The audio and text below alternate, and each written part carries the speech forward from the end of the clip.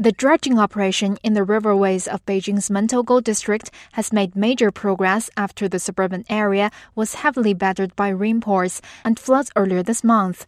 About 260 kilometers of riverways covered by sludge, tree branches, and garbage had been cleaned up as of August the 17th. 加快组织清理我区河道，以确保后期降雨行洪安全，消除防疫风险。同时，我们正在对接市级各部门，争取早日把我区河道恢复到洪灾前的面貌。 From July the 29th to August the 2nd, Beijing was slashed by severe torrential rains triggered by Typhoon Duxury. It was the heaviest rainfall in Beijing since records began 140 years ago. Mentougou was one of the worst-hit areas in the city.